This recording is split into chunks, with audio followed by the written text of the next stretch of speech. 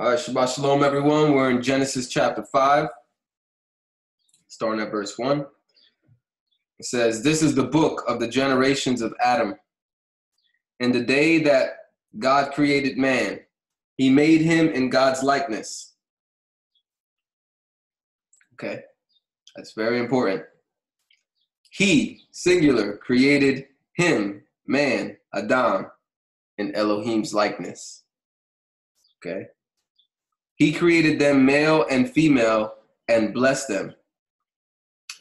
Because Adam was created first. And then after Yahuwah saw that it wasn't good for Adam to be alone, then he put Adam to sleep and took Adam's rib and made a woman out of it. Okay, but initially it was just a male. It was a man living on the earth and walking around. All right. On the day they were created, he named them Adam. So you see how even still, does anybody have anything different for verse 2? So even still, the woman and the man are called a singular name. And that Adam means man or mankind in some definitions. Okay. You will never ever see this done again. You will never ever see a rib being taken out of a human and a being created. From this point forward, the way humans are reproduced is a different process. All right. So we discussed that a little bit in chapters, I believe it was 2 and 3, where Yahuwah's word, which is inside of him, becomes outside of him, an external manifestation called the image of Yahuwah. And those two distinct beings, even though they're the same being, came out. Yahusha came out of Yahuwah because Yahusha is the word of Yahuwah. Okay? So Yahusha and Yahuwah said, "Let us make man in our image." So the way Adam was going to be created was going to be in the likeness of Yahusha and Yahuwah. Okay? And so Adam was created, how? By the dirt of the ground. It didn't say that the word of Yahuwah came out and created Adam. Because then we'll have Yahusha and Adam now being the same.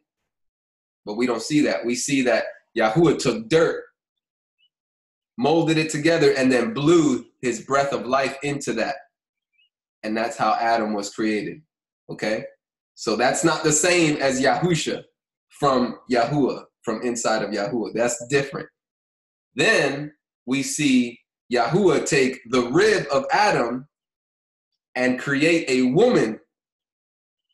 So it's similar to the Father taking his word from inside of him and creating Yahusha. But this is different. This is the bone being taken now. It's not the spirit of Adam. It's not the word of Adam. It's not Adam's mind. It's not Adam's wisdom. Yahusha is the wisdom of Elohim. Yahusha is the wisdom of Yahuwah. Yahusha is the word of Yahuwah. You see what I'm saying?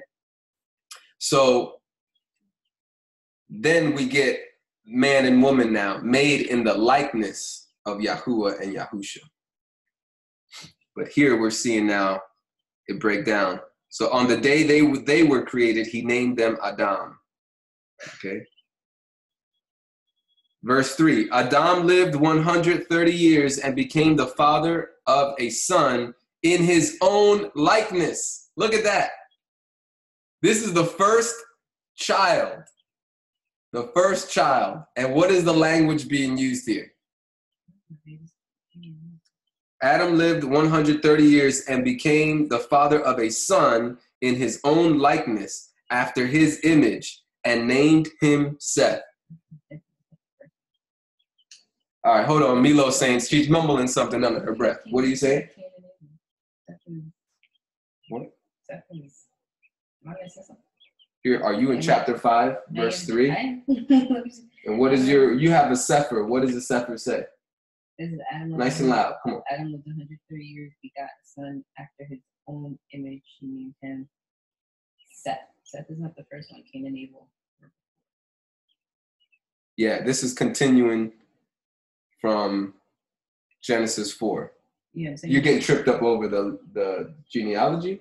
Because The you said order? it was the first son. I was thinking Cain and Abel were already. Oh, yeah. I misspoke. All right, thank you. That's all you had to say. I misspoke. I said Seth was the firstborn. That's not true. Cain and Abel were first.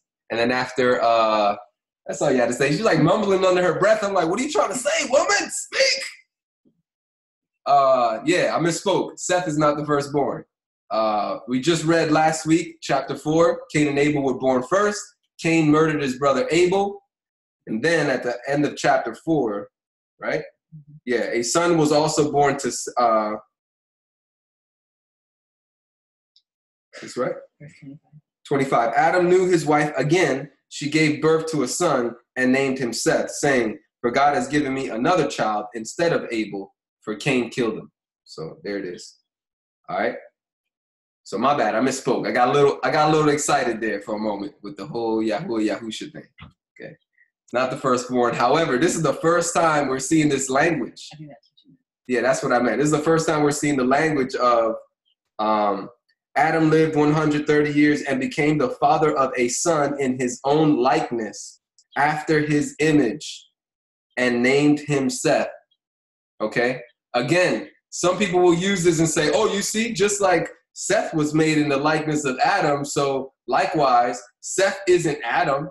You wouldn't say that Seth is Adam, or Adam became Seth, right? So then why would you say Yahuwah became Yahusha? They'll try to play tricks like that. But again, what is the difference of procreation here? What is the process of procreation here? What is the distinction between Yahusha and Seth? Were they both created the same? Was the process the same? Did Yahuwah have to lay with a woman to create Yahusha? No. Yahusha is the word of Yahuwah. Seth isn't the word of Adam. Okay, this is how you debunk these people that try to, what I say, humanize the oneness between Yahuwah and Yahusha. They try to humanize in any way that they can. They see something in scripture and they say, oh, you see, this human experience is exactly the same as the Yahuwah and Yahusha relationship. Don't let them do that. You gotta identify the distinction. Seth was procreated by Adam and Eve, Adam and Hua, okay? They came together and created the seed of Adam, and the egg, or the egg of Eve, okay, created this new baby. All right, that's not the same as the word of Yahuwah. So he was made in the likeness, or after his image. Seth was not the image of Adam. That's another distinction. Yahusha is the image of Yahuwah. And humans are made in the image of Yahuwah and Yahusha. They're not the image of Yahuwah and Yahusha. Does that make sense? In other words, another passage you could bring up in the Tanakh is in the Brit Hadashah, in the New Testament, is that we all have to be conformed to the image of Messiah. We have to be conformed to the image of Messiah, right? The Messiah is the image of the invisible Elohim. So humans are not the image of the invisible Elohim. We are made in the likeness of the image of the invisible Elohim. Who is the image of the invisible Elohim? Yahusha is. Nobody else replaces him with that title or with that position or that status. Angels are not the image of the invisible Elohim.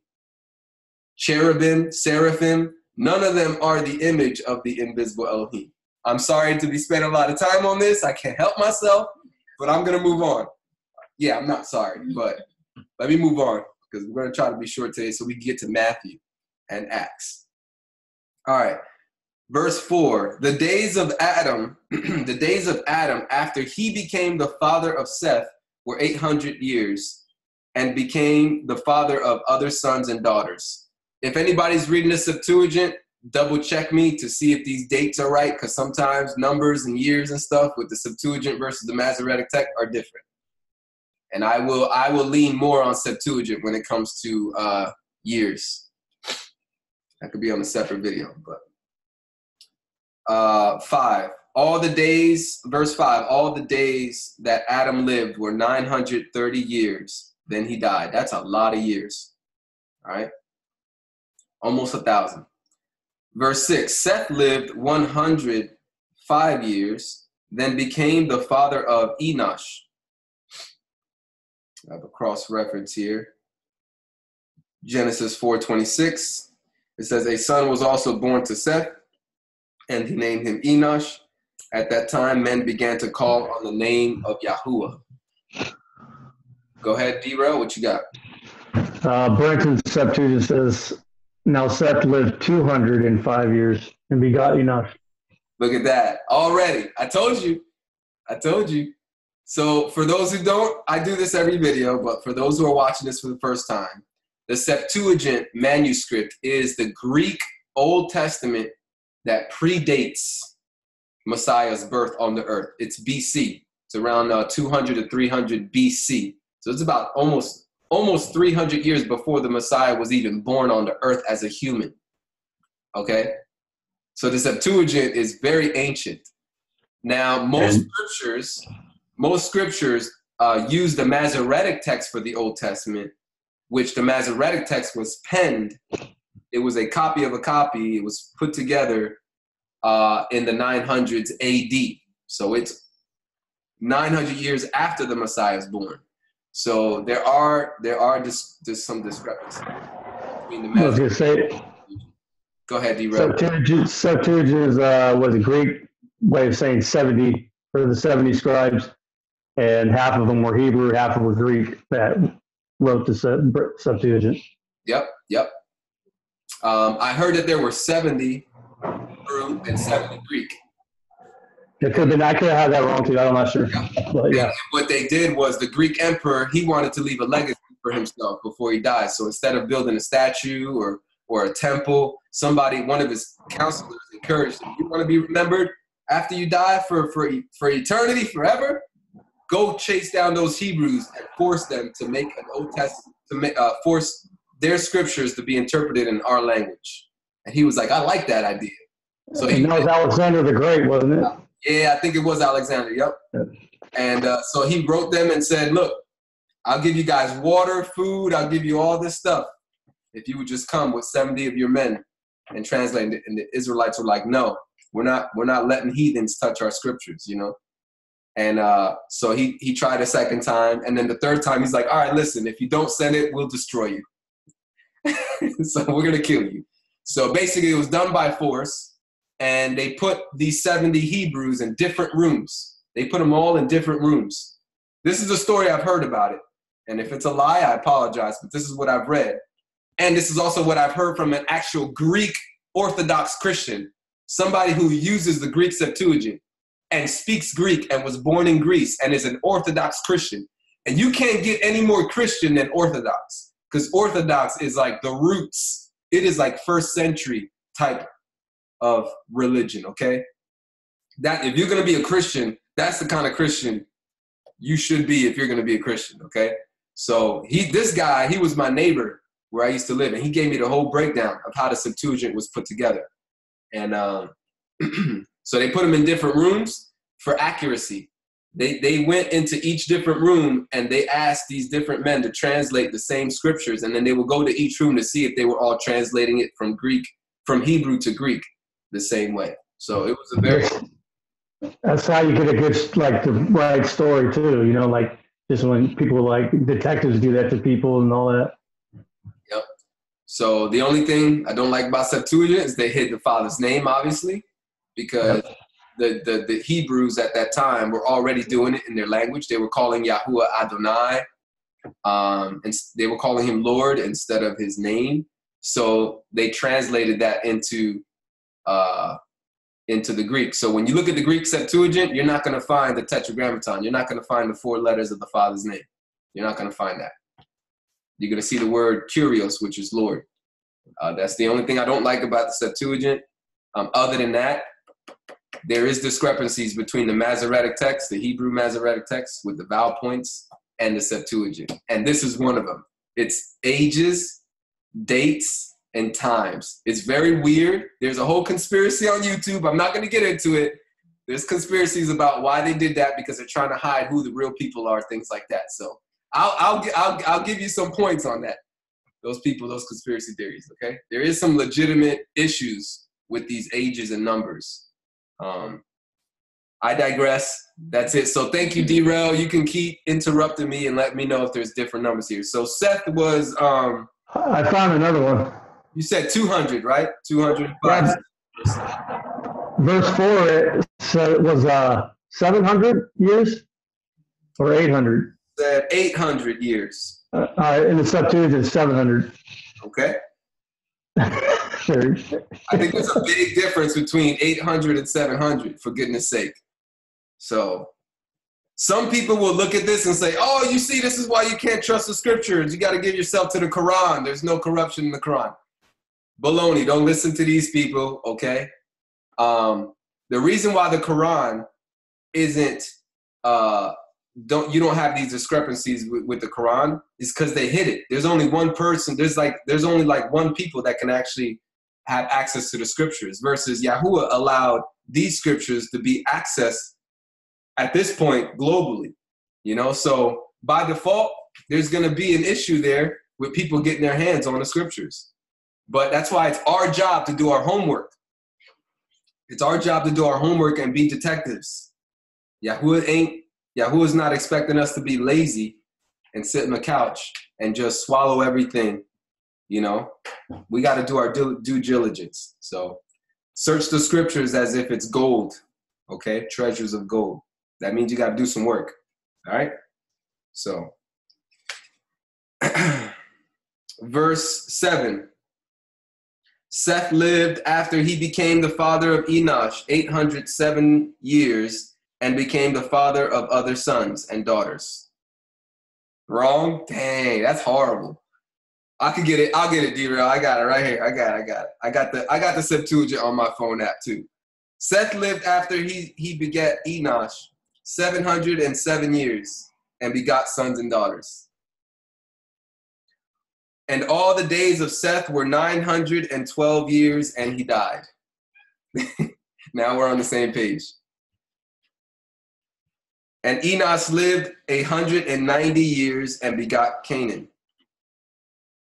And Enosh lived after his begetting Canaan 715 years, and he begot sons and daughters. And all the days of Enosh were 905 years, and he died. Canaan lived 170 years, and he begot Maleleel. And Canaan lived after his begetting Maleleel 740 years, and he begot sons and daughters. And all the days of Canaan were 910 years, and he died.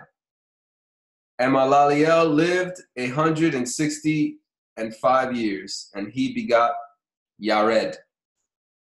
I know, Stephanie's shaking her head. She's seeing all the differences in numbers. It's incredible, isn't it? Unbelievable.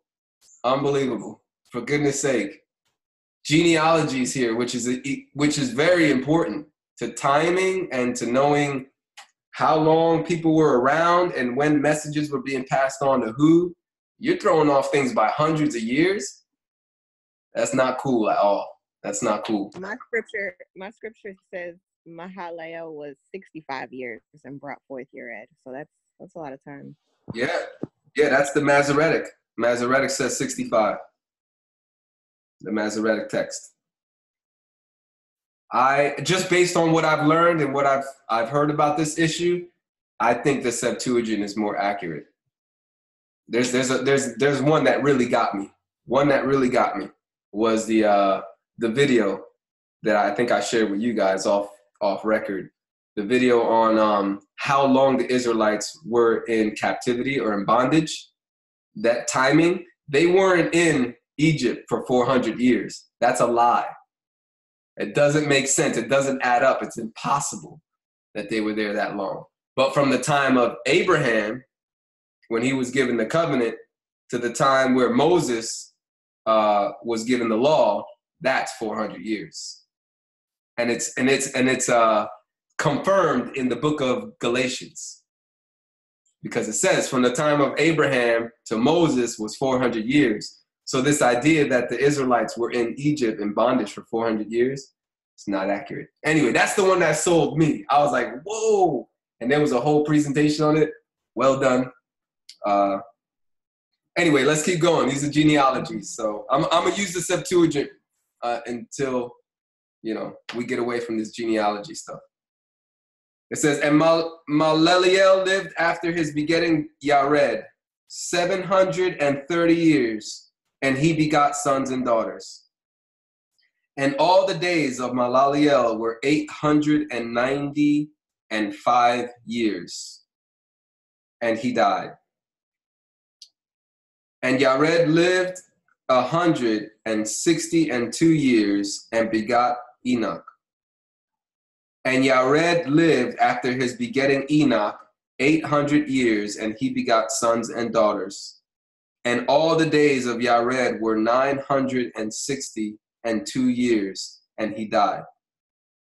And Enoch lived 165 years and begat Methuselah. And Enoch was well pleasing to Elohim after his begetting Methuselah 200 years, and he begot sons and daughters. And all the days of Enoch were 365 years, and Enoch was well pleasing to Elohim and was not found because Elohim translated him. That's what the Septuagint says. Masoretic would say, took him. All right. I have some discrepancies. Go ahead. You said he was pleased with him, but I have that he walked with him 300 years. I don't have a problem with that, because if you walk as Yahusha walked, or if you I would look at that as being in covenant with. So I would see it as the same thing. When you walk with somebody, right? Like, for example, I don't know, something's coming off the top of my head right now. Psalms chapter 1. Blessed is the man who walks not in the counsel of the ungodly, nor sits in the seat of the scornful, or stand in the path of sinners, something like that. Walk, right? So walking would be a language of, for me, it would be a language of covenant. Like, we walk together. We're in fellowship with one another. We walk together. But we don't walk with unbelievers. We're not equally yoked with them. We have a different walk. We have a different path. So I don't see too much of a problem between that discrepancy or that distinction. But thank you for pointing it out. I do this with D-Rail a lot. D-Rail does this. If you guys pay attention, like, I'll tell D-Rail, if you're reading the Septuagint, let me know if you see something different. And he'll point out every single difference, but sometimes the difference isn't really that bad. It's not really that big of a deal. This one's one of them that I don't think is a big deal. It's saying the same message. Enoch was definitely walking well and in good standing with Yahuwah. Yeah, you'll see it also in chapter 6 with Noah. It says the same thing. Boy, you better stop reading ahead, boy. You better stay focused. Stay focused. We on chapter 5 right now, boy. That boy reading ahead. That's funny. I was just gonna say something else I noticed with chapter 5 is how there are only few that are named. I don't know if there's any distinction or significance with that, but it does talk about how everyone is bringing forth sons and daughters as if it's more, but he's only naming certain ones. As far as scriptures, is only naming certain ones. So I thought that was interesting. And what comes to mind is many are called and few are chosen. I don't know if there's any significance in that. Very good catch, Ezzy. I think there is significance to that. I was actually given something by Brother Doug. I'm going to advertise him a little bit real quick. Brother Doug sent me an email or a text. Was it an email? Or it was probably a text. I will, if anybody wants this information I'm about to share, just email me or comment. No, email me, because this video, Facebook video, will be deleted. But YouTube video on YouTube, if you want what I'm about to say, email me and I'll forward you the link. But Brother Doug had emailed me a link to a Christian a Christian that put together all the names of these genealogies, and it actually is the gospel being preached. The names are- Yeah. Yeah. Wow, like the meaning of their names or something? Yes. If you put all the names in order, boom, boom, boom. It is awesome. Like, I got goosebumps. I was like, Doug, send me that. Because I told him, I was like, read it. I was like, just read some of it for me. Just start reading. And he was like, I was like, yeah, send me that. Send me that. That's gonna go into my oneness library right there. So I'll after this is over, I'll probably look for it and we can check it out. But yeah, it's beautiful, beautiful, beautiful, beautiful. So yeah, Ezzy, for sure. I think that's actually a good point that I didn't even realize. Like, there's other children, but only specific ones are being named. That's not accidental. That is not accidental. So good catch. For sure. Translating us to those in heaven. Yep. All right, where were we? 25, verse 25. Yep. So Enoch got translated. He got taken up. So Enoch never died. So he's not the first to be resurrected from the dead and ascend into heaven. Yahusha is. Okay. Enoch went straight up without dying. There's a difference. Just want to let you know. In case anybody tries to make fun of, or scoff Yahusha in the New Testament. Okay. Enoch and Yahusha's situation, different. All right. We don't know where he got taken up to, by the way. It just says he was taken up or he was translated. We don't know where he was translated to. Oh, gosh. What is that, the Book of Enoch? What is that, yeah? So, interesting. Let's see if there's, let me see if there's a cross-reference. Let's read some cross-references on this. On verse 24 about Enoch. I have two that pop up. That one doesn't seem to fit to me. I'm going to go to Hebrews 11. Hebrews 11, chapter 5. It says, by faith, Enoch was taken away so that he wouldn't see death, and he was not found, because Elohim, God, translated him. Look at that. They used translated, which is what the Septuagint said directly, right? The Masoretic says took him. But look, it's funny because this verse has both. It says Enoch was taken away. So that would fit with the Masoretic version. And then it says, and he was not found because Elohim translated him. That would fit with the Septuagint version. So we got both being fit into one verse. And then it says, for he has had testimony given to him that before his translation, he had been well-pleasing to Elohim. So there's the well-pleasing, which comes from the Septuagint, versus the walking with. But again, it's the same. I don't think it's an issue. So, and then without faith, it is impossible to be well-pleasing to him. For he who comes to Elohim must believe that he exists and that he is a rewarder of those who seek him. Hallelujah. So there's a cross-reference. That was fun. Let's go to Genesis 5, verse 25 now. Continue. Methuselah. Now let me go back to the Septuagint. And Methuselah lived 167 years and begot Lamech. And Methuselah lived after his begetting Lamech 802 years and begot sons and daughters. And all the days of Methuselah, which he lived, were 969 years, and he died. And Lamech lived 188 years and begot a son. And he called his name, what is this? Noah? I got Noé. Oh, it's Noach? It's different. It's not Noah. Yeah. Noach in Hebrew. All right, so this is Noah. And saying, this one will cause us to cease from our works and from the toils of our hands and from the earth, which Yahuwah Elohim has cursed. Is that Yahuwah there?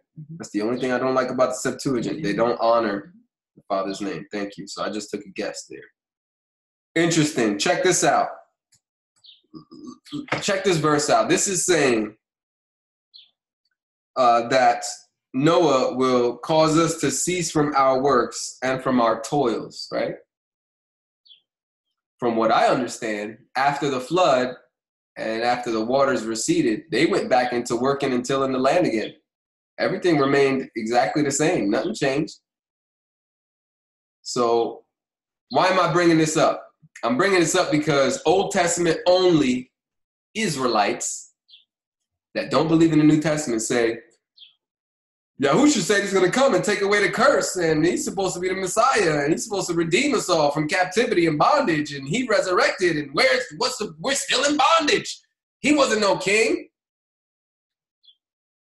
Maybe you're not fully understanding what the message was about. Just like, if you're going to mock Yahushua, then mock this passage as well in your own scripture, your own Old Testament. Where's the ceasing from toils and ceasing from works and the toils of our hands and all that? And the curse. Where's Noah delivering them from the curse of the land that Yahuwah cursed? Okay.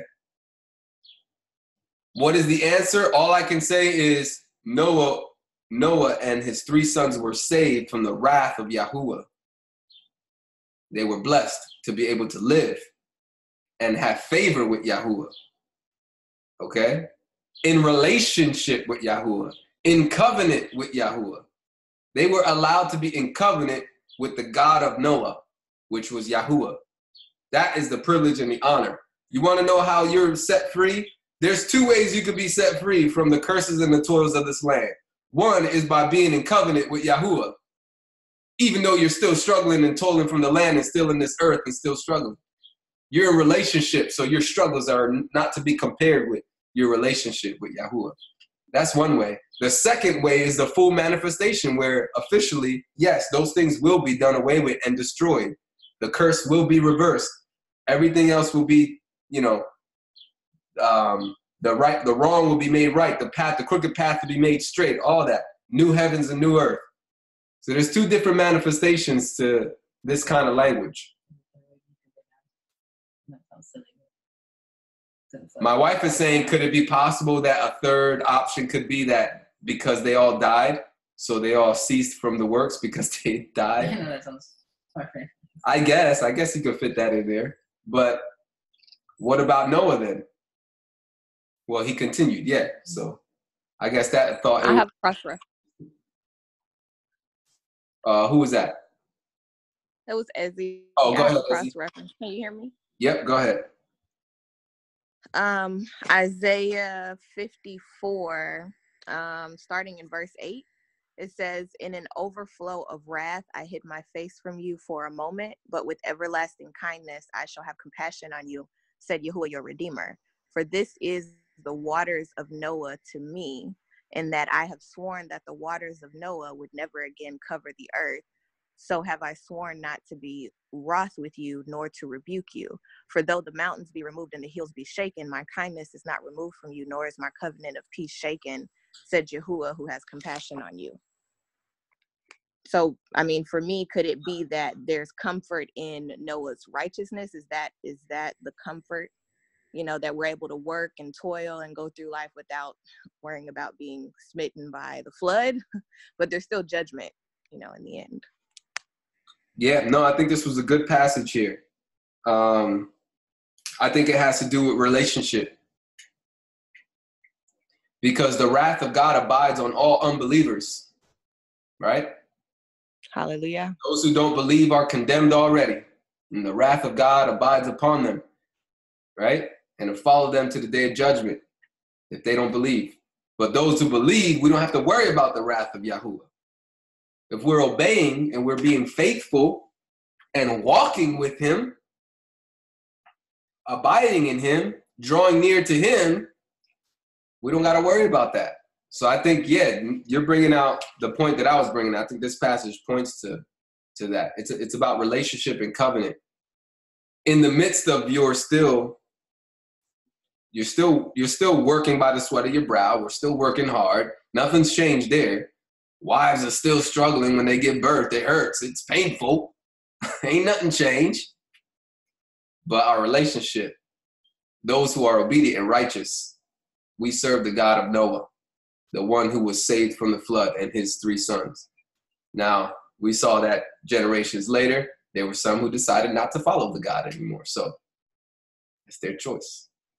But yes, we still got judgment coming, exactly. There is still judgment coming. Might not be with water flooding the earth, but it's going to be something else. All right. Genesis chapter 5, verse 30. And Lamech lived after his begetting Noah 565 years and begot sons and daughters. And all the days of Lamech were 753 years, and he died. And Noah was 500 years old, and he begot 3 sons, Shem, Ham, and Japheth. Although some of the dates are wrong, most of them end at the same to some of their age. For most of them, percent. All right. Milo saying that even though some of the dates were different, some of the ages were different, the totals were usually the same. All right. All right. Let's stop there. That was Genesis chapter 5. Anybody got any comments or questions? Members, disciples, any comments? Guests, questions?